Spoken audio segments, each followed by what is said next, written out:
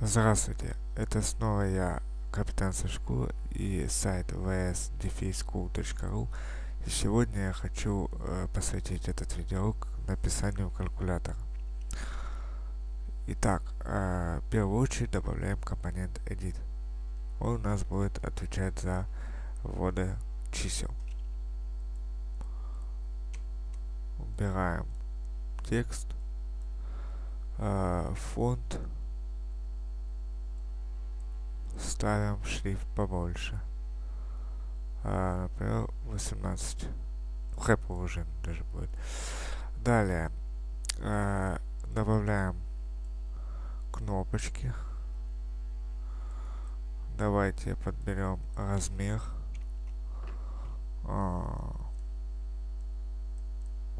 Давайте так. И просто будем их копировать с комбинацией Ctrl-C и Ctrl-V. То есть Ctrl-C это скопировать, Ctrl-V это вставить. Итак, добавляем кнопочки до цифры 9.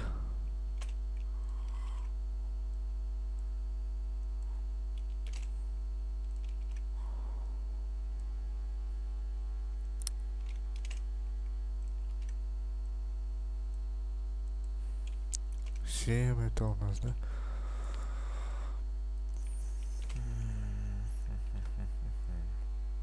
Вот 9.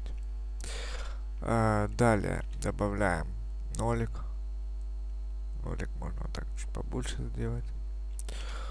Далее точку.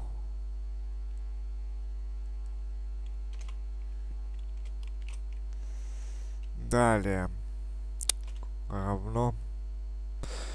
Но равно хай тут постоит. Добавляем знаки. Плюс.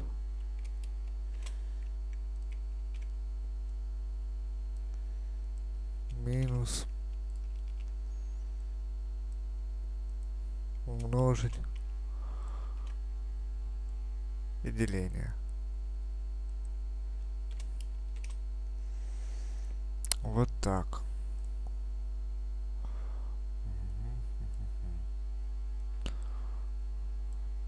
Так, придется нолик все-таки поменьше сделать, чтобы вместилась наша кнопка.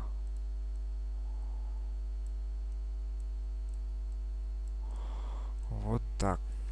Хай будет так, а вы уже как-то сами. Далее чуть-чуть вот так смягчаем и добавляем следующие кнопки. То есть это у нас кнопка будет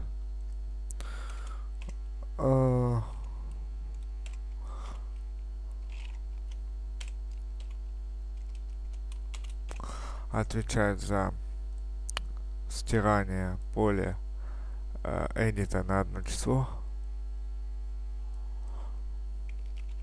А вот эта вот кнопочка будет стирать вообще все поле. Итак, давайте вот так выместим. Далее вот это вот так выровняем.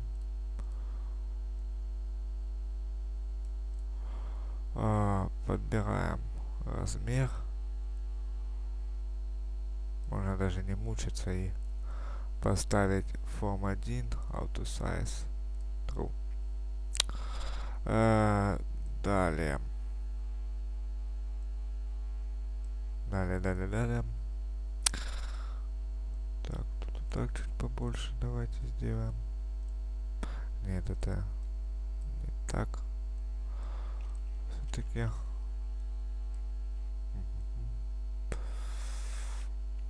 Ладно, бог с ним.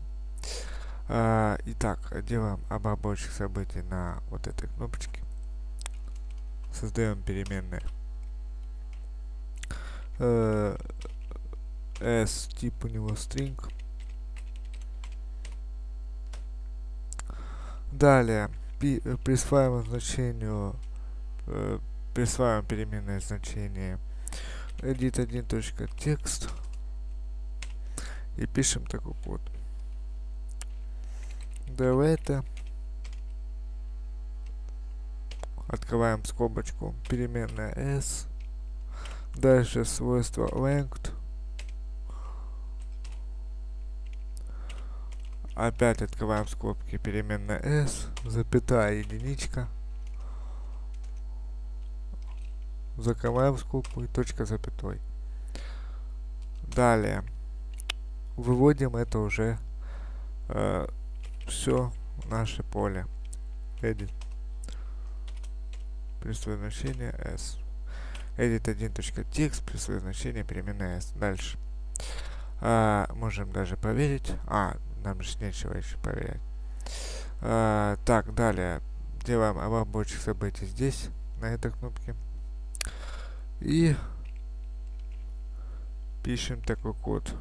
Edit 1.text плюсовое значение пустое поле. Далее создаем глобальные переменные. Переменная a, переменная b, переменная c, переменная d. Тип у него extended. Далее переменная e, тип у него char. Так, это лишнее. Так, далее прописываем на кнопке 1 до 9 0 и на запятой комбинации, чтобы мы добавляли эти цифры динамическим способом. Итак, пишем edit 1.text плюсовое значение edit 1.text плюс в одинарных кавычках пишем число, на которое мы будем добавлять. Итак, копируем этот код, чтобы меньше заморачиваться. И вставляем в эти кнопки, только меняем цифры.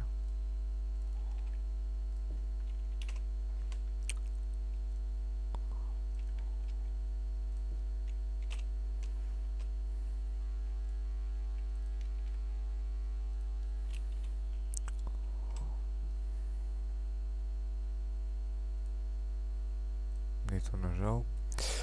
Так, 6, 7, 8 и 9. Дальше 0.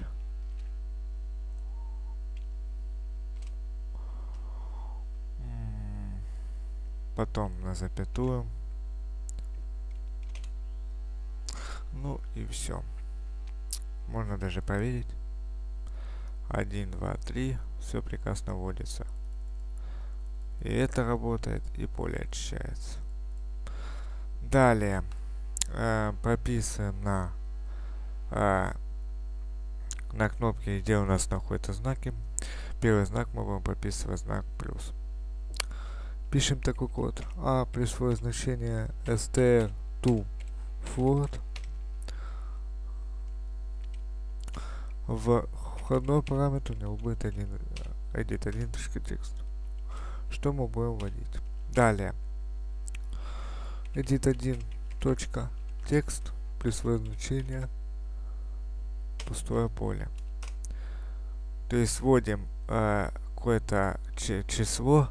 После этого у нас поле очищается и выбираем знак, а после этого уже выбираем другое число и равно. Вот так будет происходить наше действие. Далее переменная e присылаем знак, на который мы будем прописывать данный код. Вот у нас будет знак плюс. Это мы просто все копируем и вставляем другие знаки, только меняем в одинарных кавычках знаки. Так, тут у меня все нормально. Так, тут у нас умножить, а тут я ошибся, надо поставить делить вместо умножить. Так, и тут отделение. Так, раз, плюс стоит, минус, умножить и деление. Так, с этим мы управились. Дальше прописываем на кнопке равно.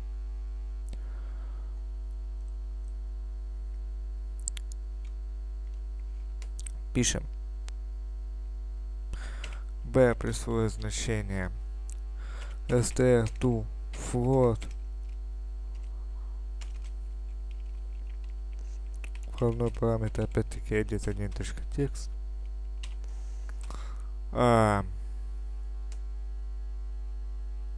Далее мы пишем такой код. Case, переменная e, of. Далее знак плюс тип у него переменная d и присвоит значение формула a плюс b. a плюс b. Далее прописываем то же самое, только меняем знаки.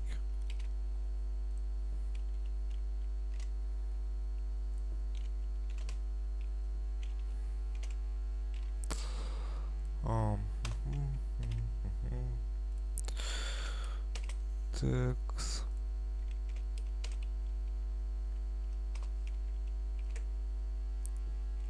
И деление. Ставим end. Это совет к тем, кто сейчас делает этот калькулятор с помощью delphi 2007 или какой-то другой delphi, потому что в десятке оно добавляется автоматически. Итак, далее после end ставим, нажимаем Enter и выводим это все на экран. edit1.text присвоит значение float to str, входной параметр, переменная d. Вроде и все. Проверяемся. 1, 2 плюс 2 равно 14. Верно. 1, 2 минус 2 равно десяточки. Верно. 1, 2 умножить на 2 равно 24. Верно. 1, 2 поделить на 6 равно двушка. Все верно. Вот. Так, выделяем компонент, то есть форму. В свойстве border style ставим bs диалог. Далее меняем caption.